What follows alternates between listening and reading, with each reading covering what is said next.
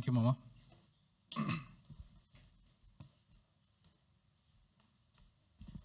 Good morning, family.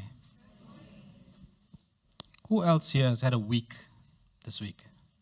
Who knows what I'm talking about? Who's had a week? I greet you all in the precious name of our Lord and Savior, Jesus Christ. For those of you who are joining us via live stream, we apologize for the break in the stream. But the word that Mama gave to me at the earlier hours of this morning is that the word that's going to be released in the house today, the enemy is trying to hold back. And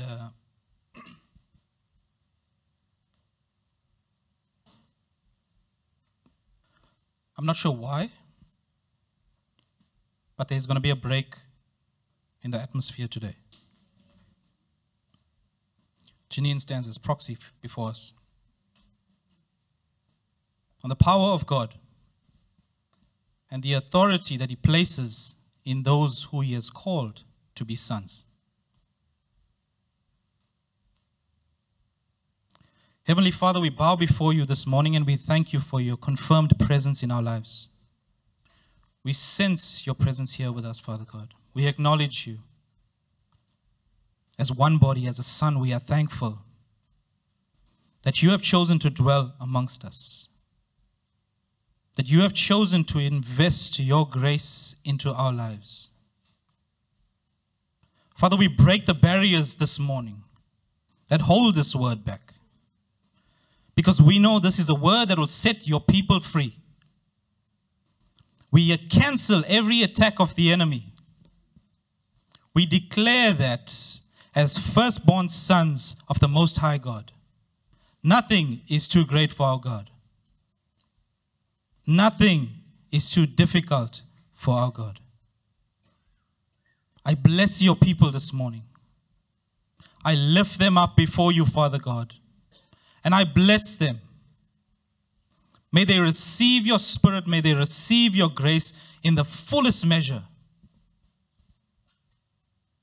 We bless you, Father God. We thank you, Father God. In Jesus' name we pray. Amen and amen. Well, before I begin the Sunday school, you may be excused. Kate is going to be taking care of you today.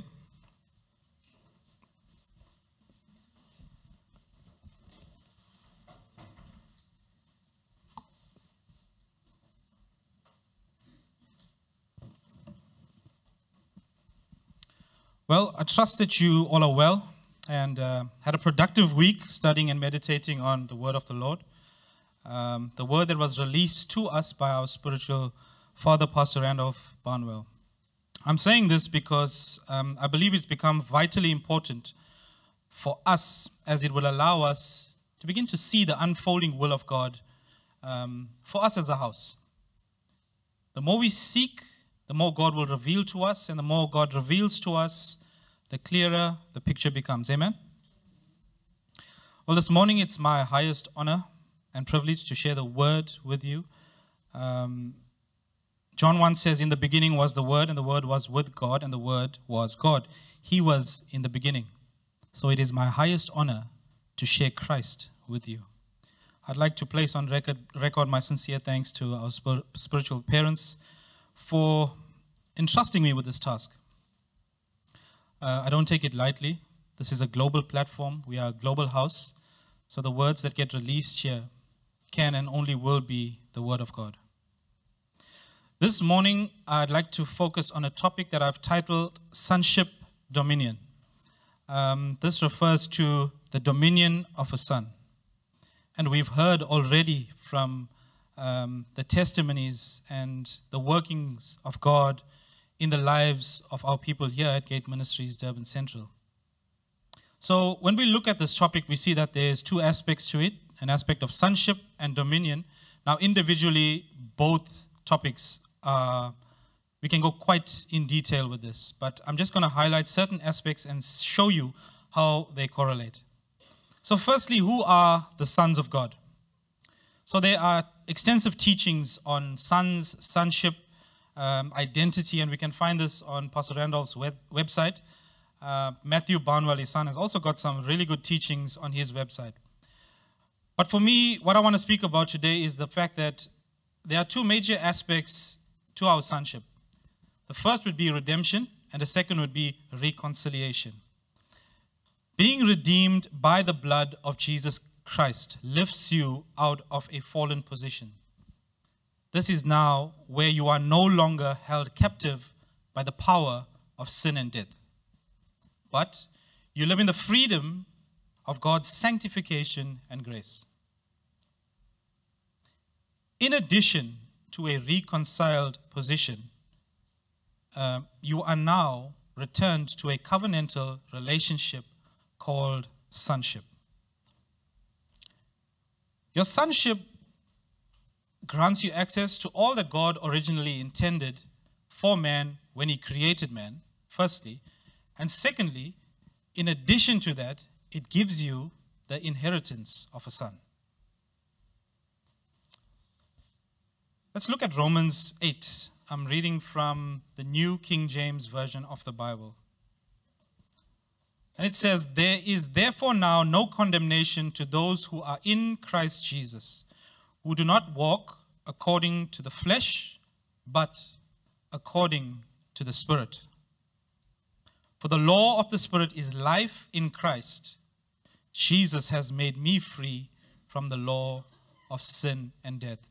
So this is the first thing we need to cement in our mind about our sonship. It is not a physical relationship. It is spiritual. So it is not defined or bound by the limitations of what we understand as a relationship between a father and a son, a brother and a brother and a sister, or mother and son. See, when Christ redeemed us, he reconciled us, and his covenant allowed for us to be adopted as the sons of God. Now, as the sons of God, it made us co-heirs with Christ, giving us access to the divine nature, and therefore all the privileges and benefits of being called a son of God. Now, if we drop down to verse 7 of Romans 8, it says, "Because the carnal mind is enmity against God, for it is not subject to the law of God, nor indeed can be. So then, those who are in the flesh cannot please God." This should be our heart's desire, to please God. It is our intended purpose, and it should be done out of sincere and pure love. In other words, it's not about what you do in the flesh. It's about how you live in the Spirit. Pastor Randolph has given us a clear direction as to the three parts that we are made of spirit, soul, and body. And in his word, he says that our spirit should inform our soul how to live righteous in our bodies. Because sometimes what we do in the flesh can be seen as right, but it might not be driven by a righteous spirit. And if so, it does not please God. This is a place that we don't want to find ourselves in, because if you are in enmity with God, it means that you are not at peace. And if you are not at peace, you are not of the Spirit, and therefore you are not of the same nature as God. Pleasing God means we fulfill his will and purpose. And the will of God is to reveal his glory in the earth as a representation called Son. Now, I have a bit of a bias in the fact that I have a science background. So for me, a lot of the things need to balance out. So if I draw a parallel to something, it means X plus Y must equal Z, or whatever it may be. The reason I say that is because when we follow the chain of how God intended us to live, we see that if you cannot represent your Father in the earth, then you are not a son. I stand to be corrected. And if you are not a son, then you have no power or authority. In other words, you have no dominion on this earth.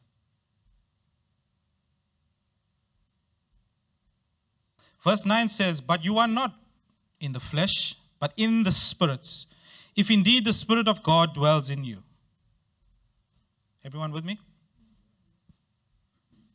But you are not in the flesh, but in the Spirit, if indeed the Spirit of God dwells in you. Now, if anyone does not have the Spirit of Christ, he is not his. And by elimination, you are not of his nature, and you are not a partaker of the benefits and privileges that Christ has. And if Christ is in you, then the body is dead because of sin, but the Spirit is life because of righteousness. So I'm just highlighting a few points to show you what it means to be a son. It's not a title that we are given or we can just use loosely because you come to church or because you've changed your status. But it's a position that you acquire by righteous living. No man can fool God. No man can fool God. And by expressing the nature of your heavenly Father, you become his representation in the earth. And then in verse 14 it says, we still have that scripture, Romans 8 verse 14. For as many as are led by the Spirit of God, these are the sons of God. For as many as are led by the Spirit of God, these are the sons of God. Verse 16. The Spirit himself bears witness with our spirit that we are children of God. And if children, then heirs, heirs of God, and joint heirs with Christ, if indeed we suffer with him, that we may be glorified together. Amen. Now if we look at verse 14, it says there that those who are led are sons. Simply. Led by the Spirit are sons. Now to be led by the Spirit means firstly, you must be of the Spirit or recognize the Spirit. That is, you need to be the same nature as the Spirit. Secondly, if you are led, it would imply that you should follow, or you must follow. But God has gifted us with free will. So the leading and our choice to follow, and if in choosing to do so, it means then that you accept whatever may come ahead of you. Whatever is on the path, you choose to accept because you choose to follow. And that is when God identifies and pronounces you as his son. The difficult thing about following someone who's leading and you don't know where they are going is the fear of the unknown. You don't know what challenges God is taking you to, but you do know he'll always take you through. You don't know how difficult it is, but you always know that God will empower you, God will strengthen you, God will resource you. And in choosing to follow God, without knowing, but being certain, it is an act of unconditional love, trust, faith in God. You are only a son when you emulate the pattern designed by God. How do we do that? It is by our association with Christ. So Christ was the pattern son sent to the earth for how we as sons of God should live and exist in the earth. And by us following the pattern, by us associating with him, by us being joint heirs and partaking of his divine nature, we then live in the design and pattern that God had laid out for man in the earth. What we need to always remember about the fall of Adam was when Adam fell, he fell out of favor with God. Adam had the freedom to transition between realms. Adam had the freedom to talk to God and walk with God. And he took one act of disobedience. And just like that, he no longer represented the image and likeness of God. And because it's Women's Month, I'm not going to tell you about how it happened. So So Christ, who bears the exact image of God, comes and restores us to a covenantal relationship. Now, the word covenant differs from a relationship, because the word covenant is defined as an agreement entered into by two parties with God as the subject, whereas a relationship can sometimes be biased. We would have learned from high school biology the different types of relationships. One where both parties benefit, one where one benefits and the other doesn't. So it is not a parasitic relationship. It is one where you go into an agreement with God as a subject. And we know that God is also defined as love. So your relationship there is then based on love. Christ has allowed us to gain access to our dominion mandate by lifting us up out of a fallen position. So that's just a few aspects to sonship. And we need to understand that our first desire must be to be in that covenantal relationship with God.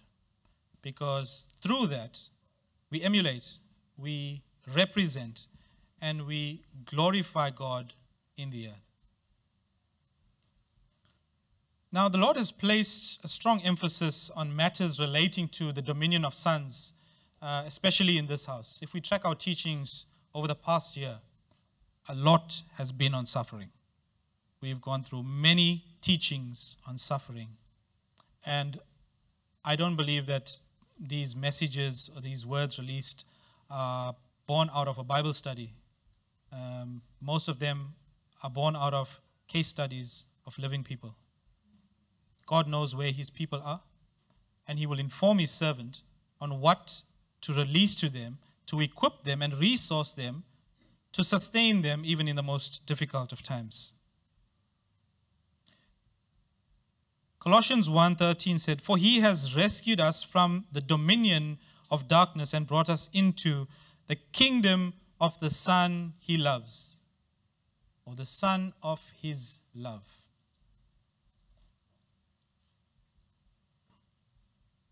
Now we need to know and understand what I've just said to you so we can make sense of what will follow. The first mention of the word dominion related to man is found in Genesis 1:26. I'm reading from the New King James Version of the Bible. It says, "Then God said, let us make man in our image, according to our likeness. Let them have dominion over the fish of the sea, over the birds of the air, the cattle, over all the earth, and over every creeping thing that creeps." 27 says, "So God created man in his own image. In the image of God he created him, male and female he created them. Then God blessed them. He said, be fruitful and multiply, fill the earth, subdue it, and have dominion." So the Greek word for dominion is the word kratos or kratos, which means strength or might. It's used in the sense of dominion, strength, power, or as a mighty deed. Now, dominion finds its root word to perfect or to complete. So what is God actually telling us in the scripture? Just put 126 back, Gary. God is saying to us that he will create a man in the earth that bears the image of the Father, the Son, and the Holy Spirit, functioning as they do, and he has given them the power to perfect or complete the processes in a created context. God has given us the power to perfect or complete the processes in a created context. There's so much that we can draw from the creation account. But I'm just going to highlight a few things.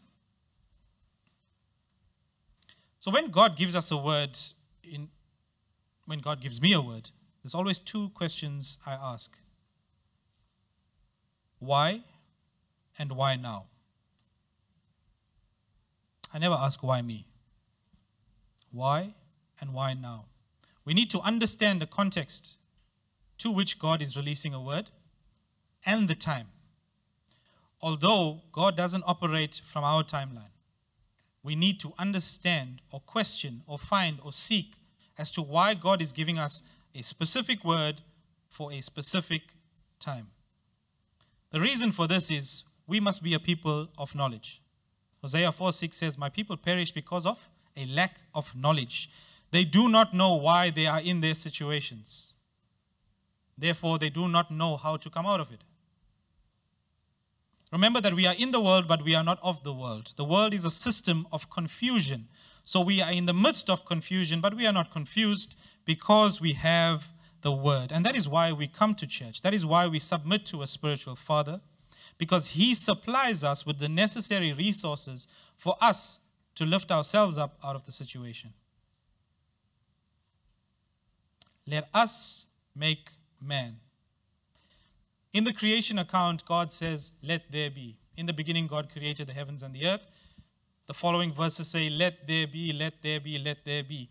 But at this point, when he chose to create his representation on the earth, he said, "Let us make man." God chose to highlight covenant, relationship, agreement, or confirmation. But it also emphasizes the different aspects to God, or the different facets of God. Moving on, we also gather that God will never give you or direct you to anything that he would ask you to bring under subjection if he hasn't resourced you for it first. God is saying, I will capacitate you to firstly have the privilege of, or secondly, obey my command to perfect or complete my will in that or for that intended purpose. We're still on the same scripture. Let us make man in our image, and let them have dominion. In our image, according to our likeness, let them have dominion. So dominion is achieved or only results from our representation or our ability to reflect God or the image of God in the earth. Then God blessed them. Blessings come as a result of your representation and then your obedience. Blessings come as a result of your representation and your obedience. So what God gives you, he's also laid down a command. Subdue the earth. Subdue the created context as a representation of who I am. You got to relate this to where you are.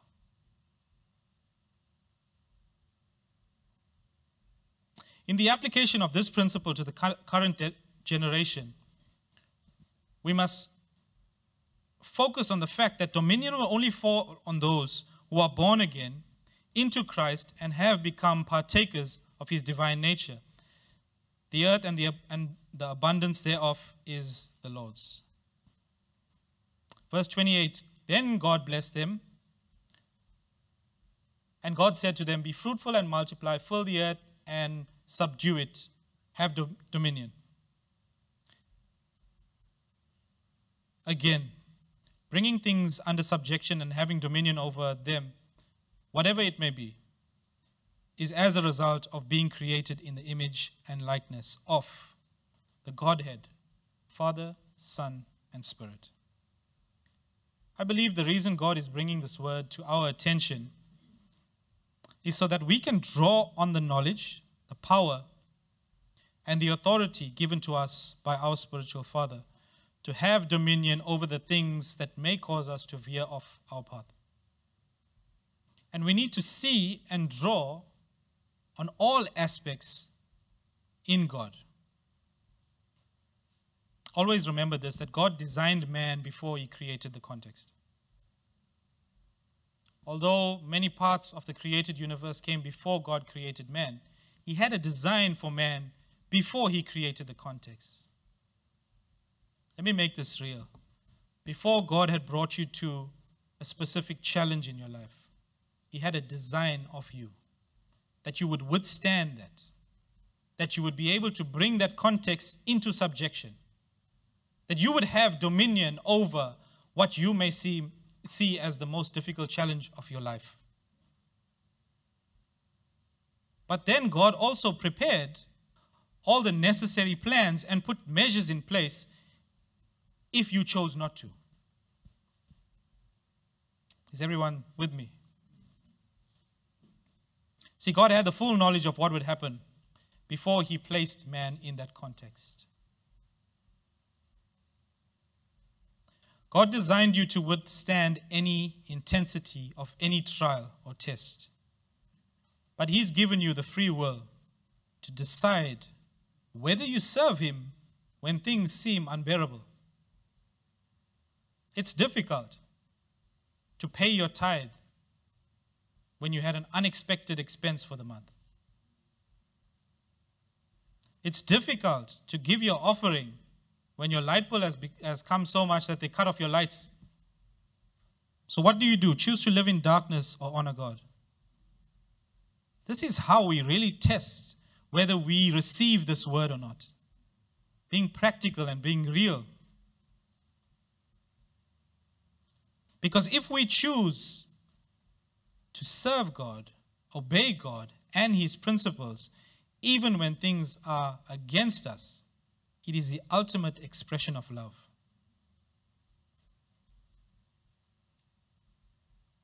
What we fail to see at times is that God's timing is not always what we'd like it to be. When I stood up here and I asked, who's had a week? We've all had a week.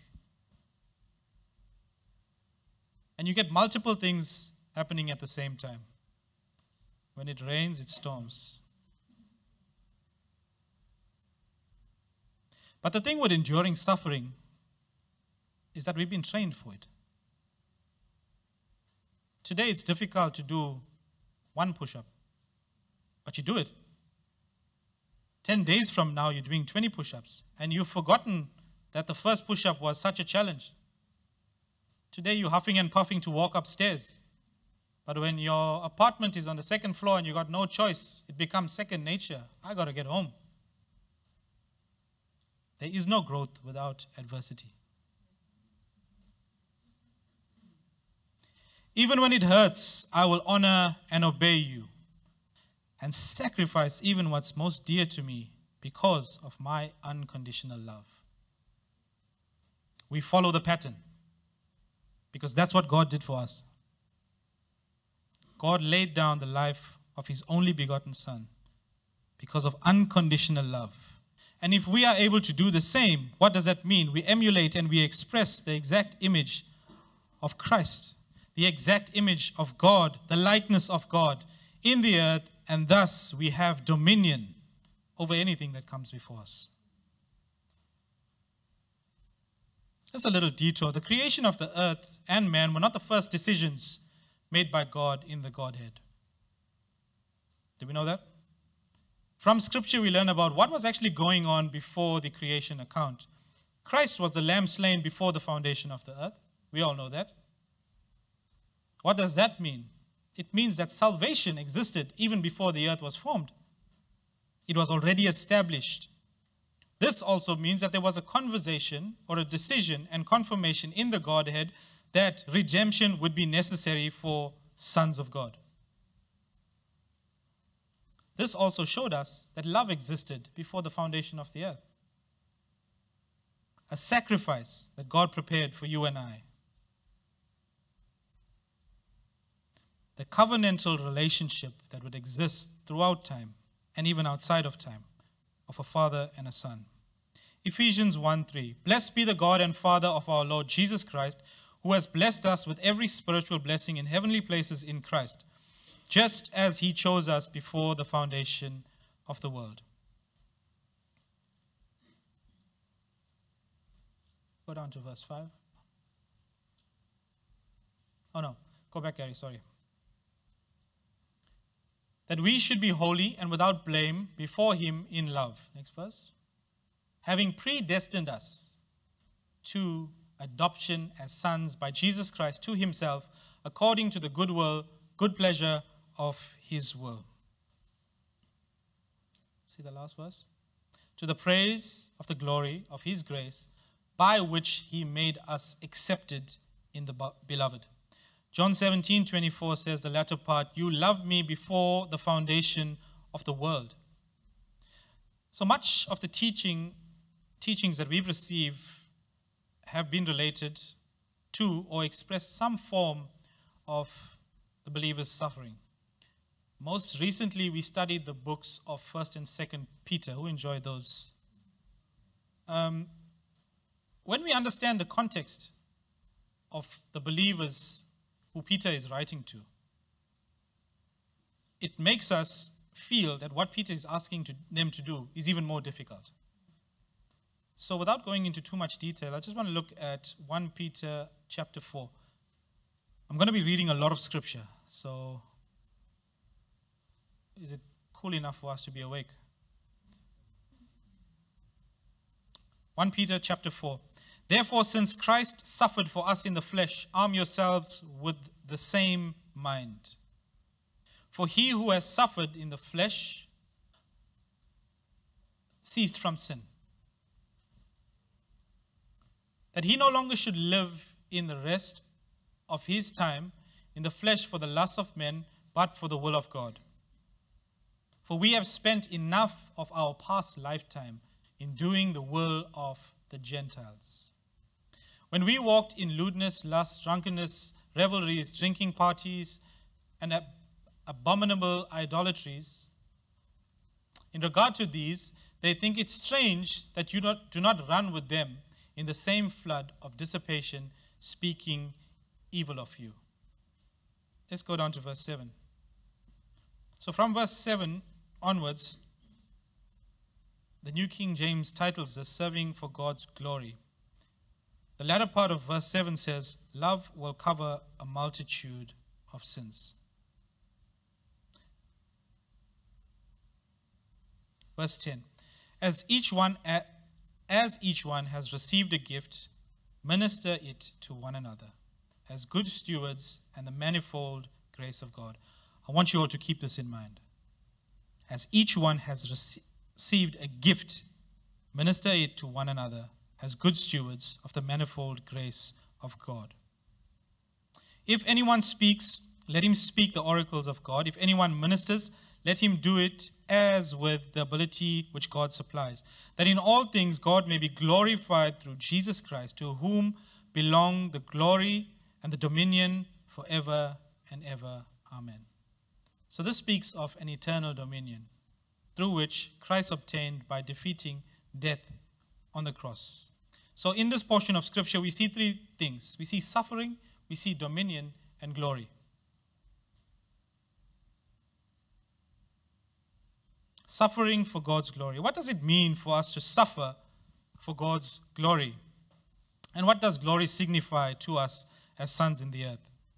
Verse 12 says, beloved, do not think it strange concerning the fiery trial which is to try you, as though some strange thing happened to you. But rejoice to the extent that you partake of Christ's sufferings, that when his glory is revealed, you may be glad with exceeding joy. So there are a number of in-depth teachings on suffering, but I'd like to say this. Our periods of suffering create the ideal context for which the ideal context and the perfect timing of God to reveal his nature. Simply put, this is when we can see the power, the strength, the might, the peace, the love of God be revealed and allow for us to get more of his restorative nature. But here's the thing. God's grace must not only be emitted as a result of the above mentioned things. In other words, we must not try to emulate God only when we've come to the end of our trials. We must not talk about the glory of God only when we have seen that his power can take us out. But we must express God's grace even when we are in the midst of our trial. God must be seen in us even when we are suffering.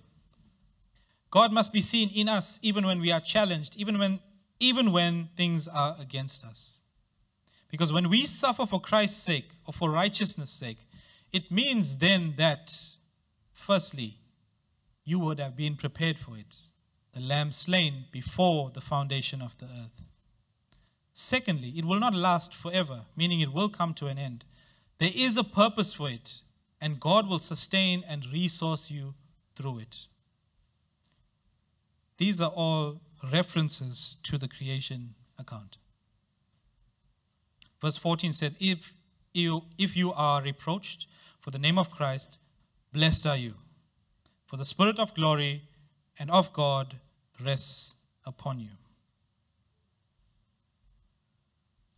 And let's go quickly to 1 Peter chapter 5.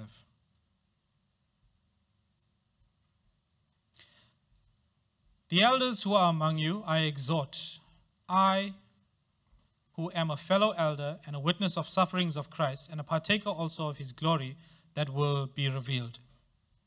Shepherd the flock. Let's stop there.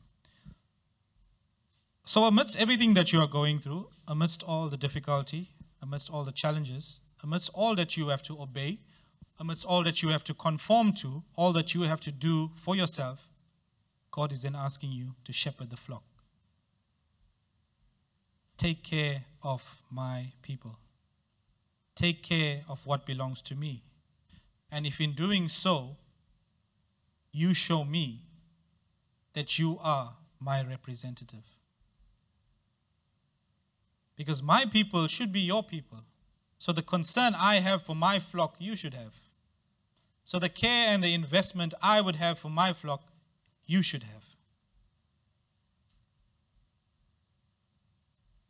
Serving as overseers, not by compulsion, but by willingly, not for dishonest gain, but eagerly. Nor as being lords over those entrusted to you, but being examples of the flock. And when the chief shepherd appears, you will receive a crown of glory that does not fade away. This takes us back to Genesis 1:26, 1:28, where God says, subdue it. The other meaning for this is to bring it under subjection means to manage it. And this must always be done for the good of the inhabitants. In our lives, we may experience things that are beyond our control, things that we do not understand or feel is unfair. But we need to be at peace in knowing that God is sovereign. We need to be at peace in knowing that God's timing is perfect. God has called us and God has elected us. He has predestined us and ordained us. Therefore, do not be afraid. For in due time, God will make you or send to you a redeemer in the form of a son. It has to be a son, because it is only a son who has the authority given to him to restore you and for you to regain your dominion, your power, your might, and your ability to perfect God's will. There's a saying that says, if God has brought you to it, he will take you through it. I am saying, if God has brought you to it, he has already prepared for it. God knew man would sin, so Christ was the lamb slain before the foundation of the earth. And at a divinely appointed time, God sent Christ to the earth to redeem us. So let's get real, let's get practical, and understand what this means for us in our lives.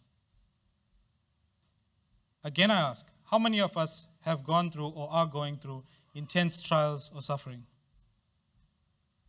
So severe that it may even lead to your death.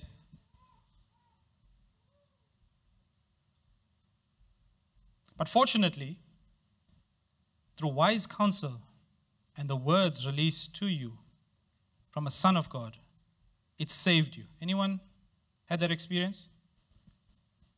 Such a severe situation that all you could think about is the fact that the only way out is death. A challenge so difficult that you felt you cannot come back from. What God is saying is that when you go through these trials and intense suffering, and in areas where you may fall and feel too weak, I have my son, Randolph, who I have prepared with wise counsel and word, and I will release him to you into your life at a divinely appointed time to redeem you and restore you to your elevated position where you regain your dominion. You may have been sick in a car accident or lost a child. God is saying that at this point of your intense suffering where you do not understand, I have prepared for it. I have my son, Renee, who I have blessed with a gift of healing at a divinely appointed time. I will release her into your life and save you and redeem you and lift you out of that fallen position for you to regain your dominion. This is the function of God in the earth through the media of sons.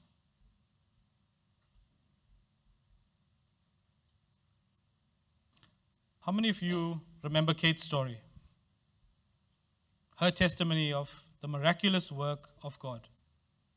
So for those of you who don't know, Kate was born with a rare heart condition that the most qualified professionals in the land estimated that she wouldn't live past the age of 5. Is that right? 39 years later, she's still here irritating all of us. I'm just joking about her age. So this required her to use a pacemaker, what was initially thought to have been for the rest of her life. Born with a rare heart condition, operated on as a baby, had a pacemaker installed. The most qualified professionals, the most advanced technology and medical science said that she can only survive in this earth with a device that is so advanced it would recognize when your heartbeat drops too low and kick in so that you stay alive. A couple of years ago, about a year ago, she decided to join Jody's fitness class just to keep fit. The foolishness of God is wiser than all the wisdom of men. And by doing so, she brought her heart back to a position where she no longer needed a pacemaker. God has said that even if you come to a situation that is beyond your control and not because of anything you've done, that even the most qualified professionals in the land don't estimate you live longer than 5 years. I have my son who has not even been born yet, and I will equip him in the form of Jody with the necessary resources, and at a divinely appointed time, I will release him into your life.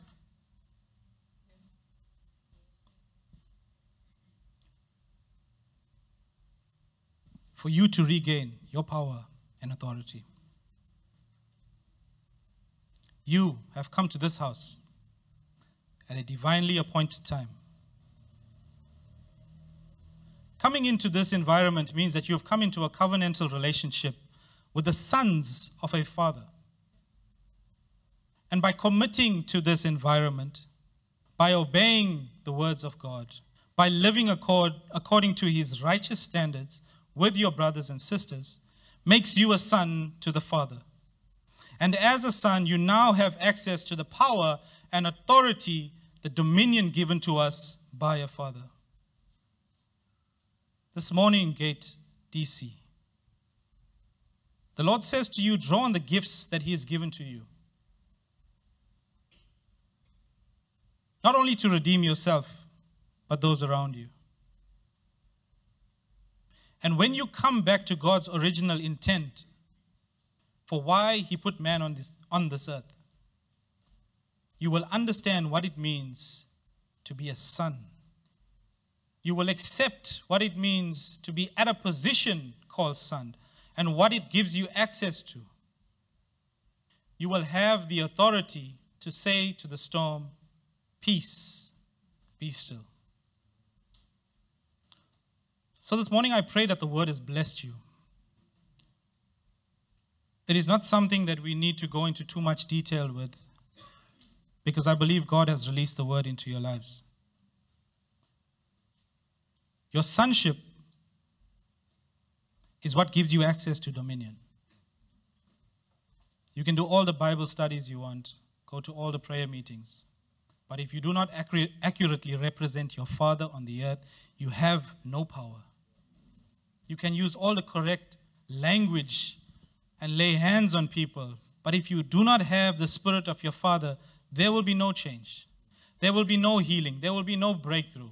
There will be no canceling of anything that seems like it's against God.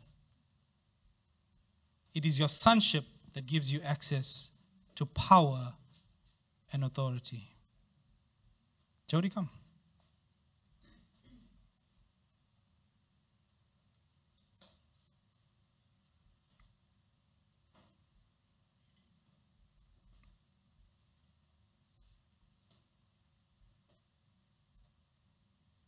It's a big guy.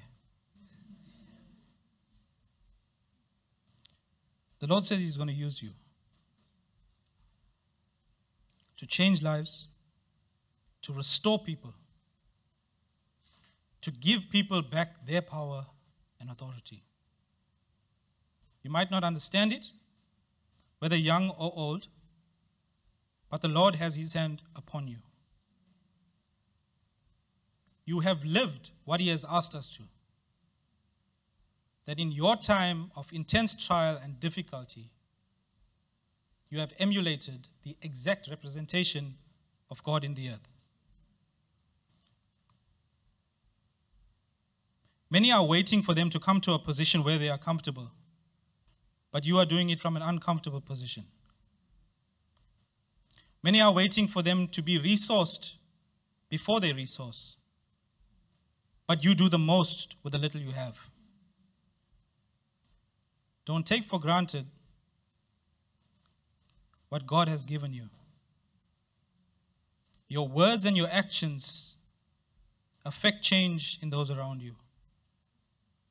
Apart from your stature, God sees you massive in the Spirit. God sees your strength. God sees your power. God sees you as a pure and clean vessel, one in which He has chosen to affect change in the earth.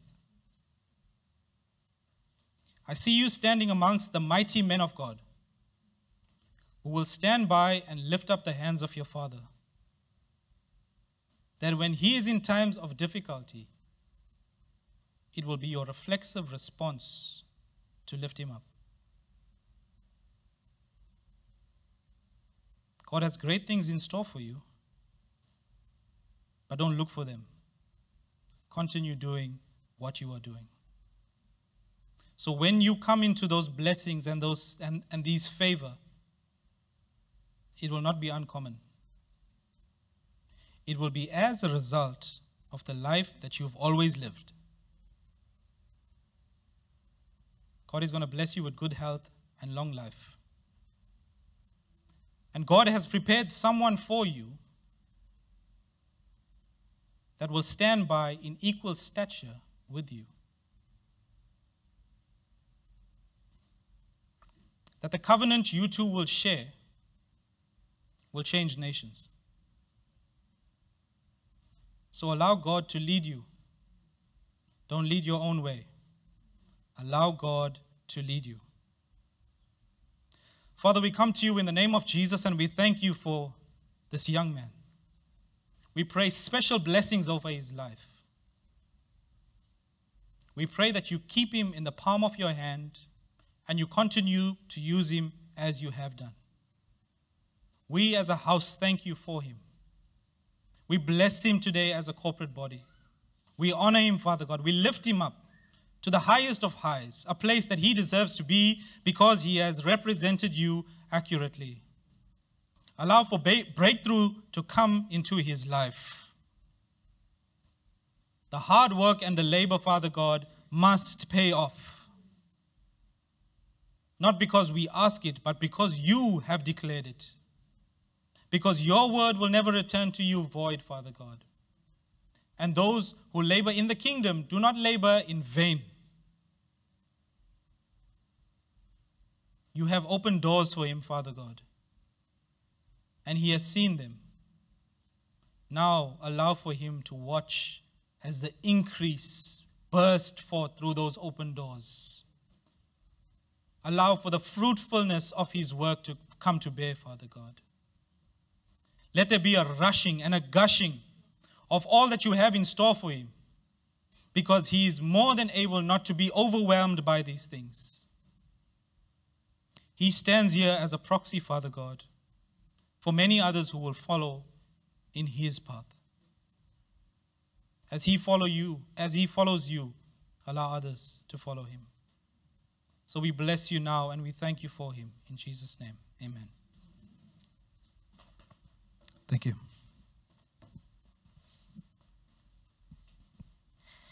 Well, thank you, Jeremy, for that powerful word on your sonship as your dominion.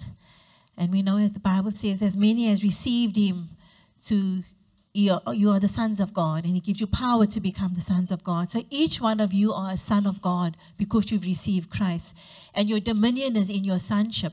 But like Jeremy said, you've got to accurately reflect Christ in your lives by living by his principles, reflect his image and likeness in everything you do. And God uses the sons to even restore, to heal. The world is dying, and whatever need they have, God uses sons with authority and power from himself. But I urge you, as you can sense the groan in Jeremy, the groan that the dominion of sonships is for those who reflect Christ accurately. So I want to say, if there's anything in our lives, if there's anything that's inhibiting and blocking grace from flowing in authority and dominion, let's come before the Lord. God's given us power even to overcome those things. Let's live lives pleasing before God, and so that God can use us as conduits. So that power is yours. And we pray that we know God's word doesn't return to him void, that even as we leave this place today, that we understand the fullness of the dominion we have to subdue the earth as sons of the Most High God. And so, you know what also came to mind when you were speaking, when Jesus multiplied the bread and the fish, and he could have fed everybody and said, everyone be filled with it or something, but he needed the help of the disciples. And he said, go into groups, and you go to that group, and you go to that group. He used his sons, his spiritual sons. And so the work is so mighty. You know, this world, sin is maturing as well and getting more and more wicked. And God needs sons. He needs you and I to bring reconciliation and restoration to the lost and the dying. And even those in the kingdom, there are some that are weak and they're bending their knees. And you just need to go alongside and lift them up. He needs strong sons. So I want to encourage you, fortify yourself. Don't let this dominion leak out of you in vain. But God's given you power as sons of God to subdue the earth and to bring wholeness to fellow humans on this earth. And so I want to encourage you to build yourself up and to fortify yourself to be used mightily as sons of God, representing him accurately. So we bless you, Jeremy, for the word. Thank you. Jeremy had a most trying week this week. And you know, it always happens when you speak in that week, everything goes wrong. And that's just to deter you from the word that you want to share. The enemy wants to distract you to say, can you ask somebody else? But he pushed through, and we received that word as a word from the Lord. And we don't take our sonship for granted. We don't take God's power for granted. At the end of the day, everything we do and say, even the testimonies that I mentioned earlier, I forgot to mention Carl is one of them too, the walking testimony before us, that everything, it's all about giving God glory. That when God is glorified means God is made big in our lives for others to say, for the non-believer to say, wow, I want what they have. There's a God there. So that's when you magnify and you glorify God in your life. You're pointing them to Christ. You're not pointing them to you. You're not pointing them to Gate Ministries, Durban Central. We want God to be glorified in our lives so that the lost may be saved. That in itself is an evangelistic tool. And so bless you. Leave here pondering on the word. Go and apologies again for the technical difficulties. It's load shedding in the area, so there were problems picking up the Wi-Fi. But God's word has been released, and we receive it in Jesus' name. So don't rush off. Next door there is tea. Please go immediately to be seated, and let's enjoy fellowship with each other and have a graceful week. As you fast, you are getting fat in the spirit. You may lose weight because you're fasting, but you are getting mafuta in the spirit, okay? Full of power. Next week, expect the miracles even in church next week, because we're going to be prayed up, fasted and really we're providing the context for God to move. But remember, the context is also oneness. Oneness amongst us. There were one accord in the room, the upper room, and God moved mightily. So we must also work on relationships. Even now when you go for tea, chat to somebody you don't usually chat with. Build relationships, because when oneness is in the house, there's no stopping what God can do. Once again, we celebrate with the Babas that's coming, Janine and Wesley. We celebrate and we rejoice with you of the doings of the Lord in your life. Amen. God bless you.